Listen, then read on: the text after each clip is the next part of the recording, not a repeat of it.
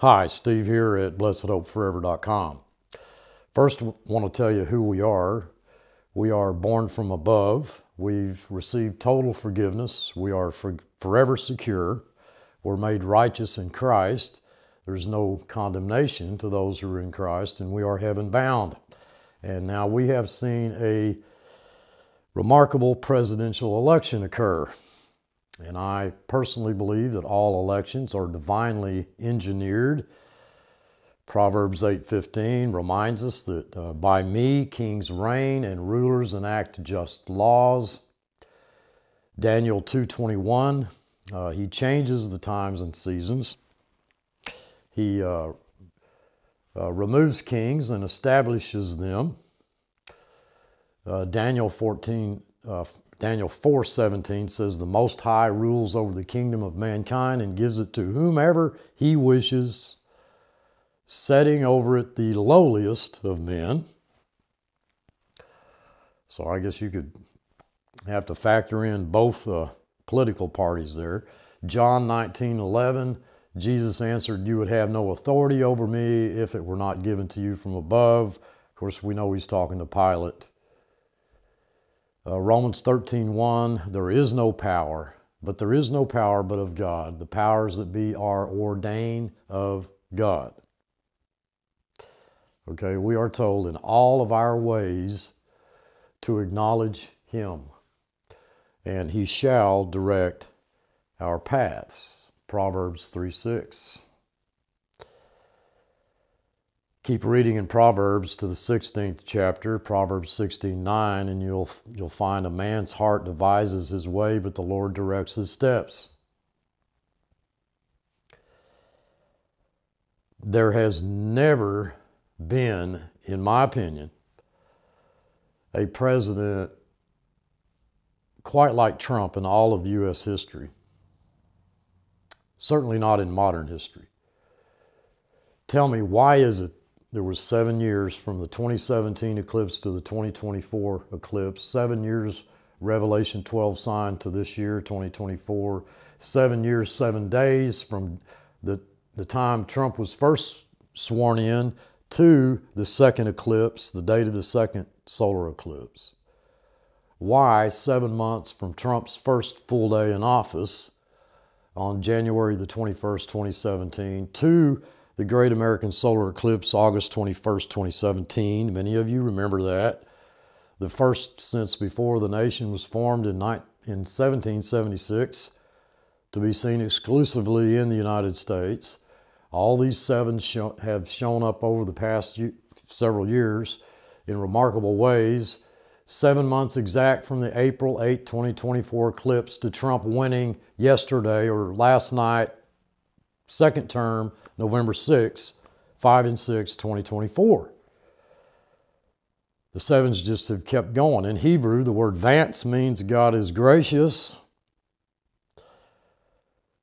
59 total elections held so far.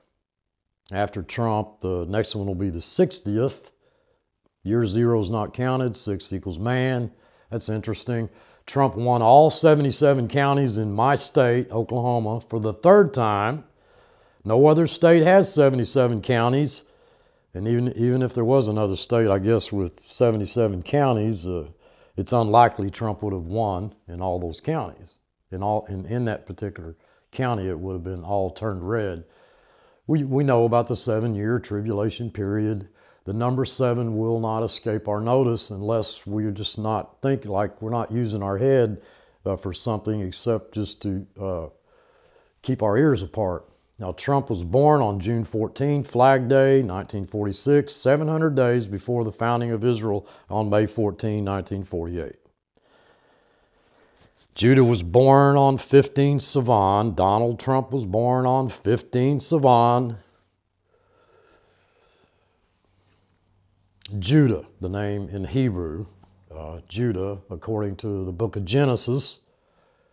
I'm talking about the fourth of the 6 sons of Jacob and Leah, founder of the tribe of Judah, of the Israelites, and by extension, he's indirectly the eponym of the kingdom of Judah, the land of Judea, and the word Jew itself. Okay, Trump and him share the same birthday. Okay, Judah means praise, exalt, thankful. Judah was the ancestor of Jesus that came through Jacob and Leah. According to classical rabbinical literature, Judah was born on 15 Sivan. Donald Trump was born on the exact same day, Sivan 15. Is God trying to tell us something? Well, I'm going to leave that for you to decide, but there are a great number of remarkable number coincidences relating to Donald Trump, Israel, and the number 7 and all the arrangements of the word 7 that you could probably think of, which could not, in my opinion, be human engineered. Just can't be done. 7 means perfection. We know that. It means completion. That's why our calendar and our work / rest week is 7 days. Same logic with years. 6,000 years labor, 1,000 year kingdom rest. 7,000 years from creation to new creation. And 8, of course, we know new means new beginning. I remind you that on Trump's first full day in office, he was 70 years, 7 months, 7 days old. That's not a coincidence. I also remind you that Trump was first elected on Netanyahu's 7th year, 7th month, and 7th full day in office. This math can be easily confirmed. On 7/7/17, Trump met with Putin for the first time, face to face, when Putin was exactly 777 months old to the day in the Hebrew year 5777. And I love talking about this. I really do. I don't know why, but on his birthday, Putin's birthday, he's exactly 70 years old when Hamas attacked Israel October 7, 2023. On October 7th, the U.S. Embassy moves from Tel Aviv to Jerusalem in 2018. They kind of had a big part, I think, in igniting the conflict that we see that's now raging. The embassy opened at its Jerusalem location on May 14, 2018, Israel's birthday, the 70th Gregorian anniversary of the creation of the modern state of Israel. It was relocated from its previous site in Tel Aviv by the Trump administration. I don't think any other administration would have done that, Republican or Democrat, but that's just my personal opinion. That embassy moved May 14, 2018. This May 14 of 2025 will mark 7 years, and Israel will be 77. It was a controversial move that broke with decades of official U.S. policy, and it comes, I believe, at a particularly prophetic time for both Israel and the church, and I guess you could say the world as well, which is really why I think past U.S. presidents didn't really do it, and Trump did. 77 years from the 1947 UN partition of Palestine to now, to 2024. In Trump's 77th year of life, Hamas attacks Israel October 7th, 2023.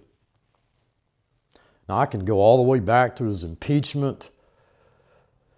This channel's been following Trump and his 7s, dogging him and those 7s forever. Impeachment trial begins on January 21st, 2020. Exactly 3 years to the day from his first full day in office when he was 70 years, 7 months, and 7 days old. It's like God doesn't want you to miss seeing these 7s.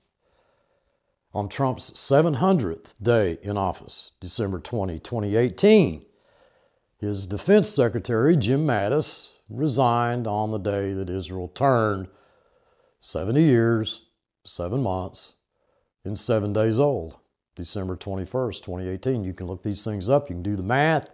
You can fact check till you're blue in the face, but these numbers don't lie. On Trump's 777th day since the election on November 8, 2016, Israel announced that they would dissolve parliament and hold elections 7 months early on April 9th of 2019.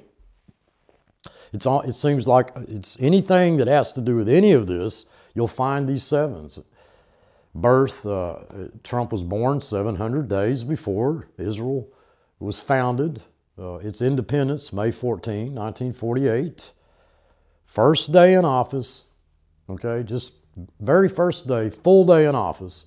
He was 70 years, 7 months, 7 days old. Of course, Netanyahu plays a prophetic part in the end times. He must. He was elected as prime minister on his 7th year, 7th month, and 7th full day in office. Netanyahu was sworn in just before midnight on March 31st, 2009. His first full day in office was April 1st, 2009. So you see sevens there. Even with Hillary Rodham Clinton, Trump beat Hillary by, I'm not talking about this election, but the last one, by 77 votes in the Electoral College because of 7 faithless electors. 2 voted against Trump, while 5 voted against Hillary Clinton, bringing the final tally to something like 300 to 200 votes or more. The eclipse, all right, exactly 7 months later from his first full day in office on January 21st, 2017, a total solar eclipse occurred, the first since before the United States was formed in 1776, to be seen exclusively in the United States. 5777, Hebrew year. All these events occurred in the Hebrew year, 5777. I've looked at the Defense Secretary on Donald Trump's 700th day in office, December 20th, 2018. His Defense Secretary, Jim Mattis, resigns. And he does so on the day that Israel turned 70 years, 7 months, and 7 days old. How could you not think that there's something mysterious going on here? He was due to depart exactly 70 days later on February the 28th, 2019, on Donald Trump's 770th day in office, but that was brought forward to January 1st, 2019. These sevens just seem to pop up all over the place if you're looking in any direction concerning end times prophecy. The Knesset on President Trump's 777th day since the election on November 8, 2016, Israel announced that they would dissolve parliament, hold elections 7 months early. It's not always a string of sevens, like 7, 777, 777, 700. It's the 770th day in office. Israel's Attorney General announced that Netanyahu would be indicted on bribery and fraud charges. It's like these guys can't escape these sevens. Secretary of Defense Mark Esper sworn in as the new U.S. Secretary of Defense exactly 7 months to the day that Donald Trump brought forward James Mattis's departure to January the 1st, 2019. You know, I've had months and months and months to think about all of these sevens. And I'm going to make a suggestion at the end of the video that may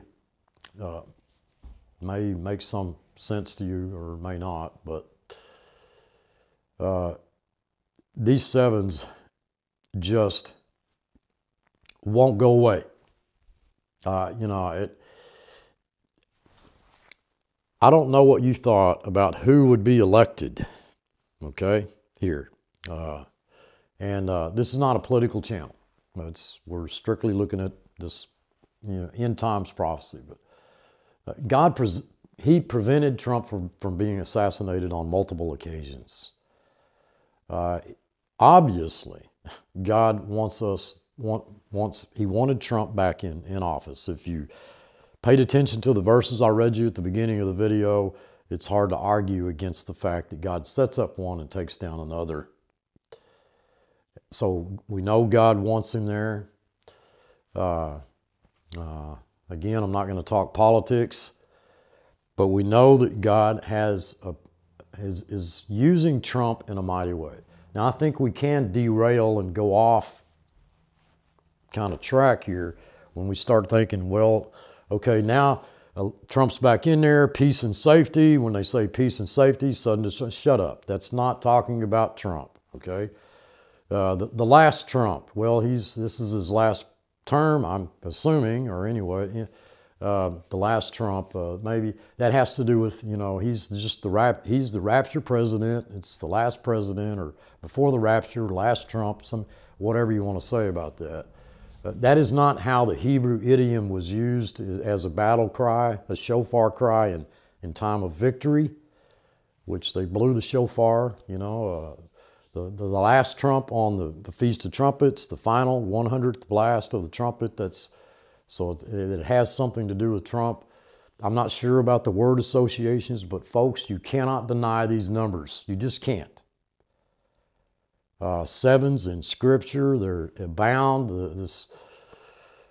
Gosh, I hardly even would know where to begin with that. Jerusalem is inextricably applied to the number 70 in the Bible. So it's interesting that the Trump administration decides to open the embassy in Jerusalem on the 70th anniversary of Israel's founding in 1948. 70 appears all throughout the Bible. The word 7 is a divine, sacred number. They actually give courses on biblical numerology in Bible colleges today. 70 weeks are determined upon thy people and upon thy holy city to finish the transgression and to make an end of sins and to make reconciliation for iniquity and to bring in everlasting righteousness and to seal up the vision and prophecy and to anoint the most holy. That's Daniel chapter 9. Okay, Daniel chapter 9. Jewish people held in captivity by the king of Babylon for 70 years. We see the same thing with the number 40, with other groups of numbers, but sevens are really just jumping out at this time. The word came to Jeremiah, the prophet, that he had accomplished 70 years in the desolations of Jerusalem. We know that about the temple destruction, 70 AD. 70 AD, Jerusalem and the Second Temple destroyed by the Romans to put down a Jewish revolt against Roman rule.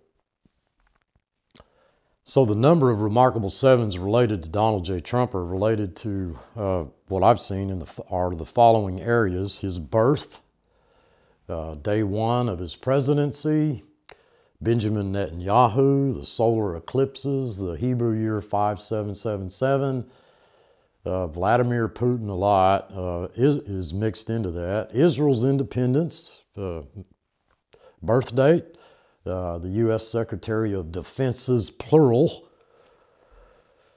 the Knesset, the Jewish parliament, the impeachment of Donald Trump. You see sevens connected to that. The Israeli elections, Jerusalem is the capital, U.S. embassy in Israel, the U.S. Secretary of State, and now the 2024 election.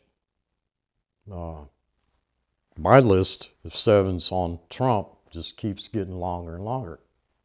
I think God is saying that through these unprecedented Trump sevens, that the present dispensation is ending.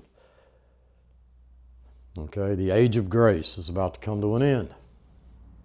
It's interesting, Trump stated that we are now entering, at his acceptance speech, after winning, he said, we're now entering a golden age. He used the phrase golden age. Now, generally speaking, those golden years begin at age 65 and last until, well, at least 80 or longer. Okay? All right. On our timeline, 77 years November 29, 1947, UN resolution to partition Palestine to November 29 this year, which is Hanukkah. That's what we kind of got our eyes on here. Not that we're not looking at the rapture being imminent at any moment, any day. I just want to say, folks, I really enjoyed following along with you all through all of this. It's been just a great pleasure of mine to be able to just stand before you and share my views, and particularly those concerning doctrine, which I believe is very important. We tend to sometimes be so excited about the Lord's return that we neglect our own growing in grace and knowledge of Him, which is a wonderful, wonderful thing. I invite you to join us on Sunday as we continue in our studies through Galatians verse by verse.